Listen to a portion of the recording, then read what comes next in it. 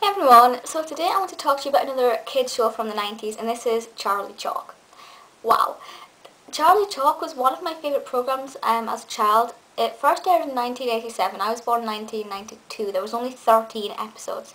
I know, really, how can there only be 13 episodes of Charlie Chalk? It was phenomenal. I was on Wikipedia, getting all the dates and things, and it said 13 episodes, and I just went, how? I honestly remember a lot more than 13 episodes, so I'm quite surprised. And obviously they would have all been filmed, I imagine, before I was even born, so it's been on quite a while, and it sometimes is on television now, but not so much. I mean, if I asked my brother and sister, my brother's 10, my sister's nearly 7, how are they that old? If I asked them, what's Charlie Chalk? Blank faces. But Charlie Chalk is still all over the place. If you go to, like, children's pubs. If you go to family-friendly pubs and things, the ones with the play areas, or restaurants that have the play areas, a lot of the paintings on the walls are Charlie Chalk characters, obviously because they've not redone it.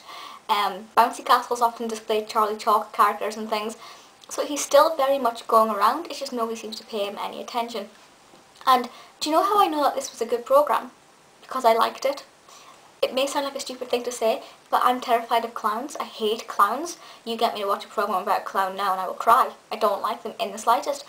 But the fact that I love this, is it just kind of proves that it was great, because I could look past the fact that Charlie Chalk was a clown and instead enjoy the adventures he had with his friends on the island, and learn. I could learn my little morals and my little messages and things, and enjoy the clown for what he was rather than just seeing the physical appearance. I could get into his soul.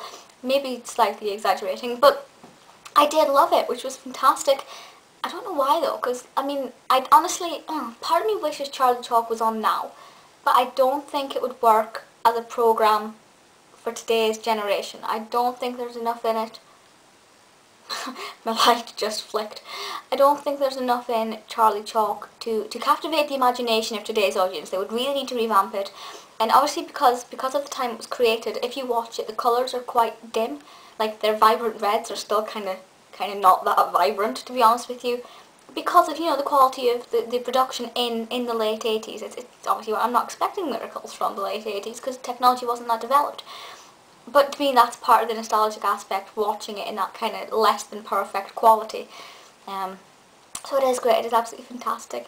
If you've never seen it, YouTube it. If you've never seen it, I'll be quite surprised. I imagine if you are watching this video, you are probably a child of the 90s or 80s or 70s perhaps, But it is fantastic. Also, the theme tune is one of my favourite theme tunes. Whenever I hear it, by which I mean whenever I put it on YouTube, I love it, and it really takes me back to my childhood. I think I probably stopped watching it when I was about 6. It wasn't something I watched when I was 10, whereas I was still watching Bear in the Big Blue House when I was 10. I don't even think it came out until I was about 10.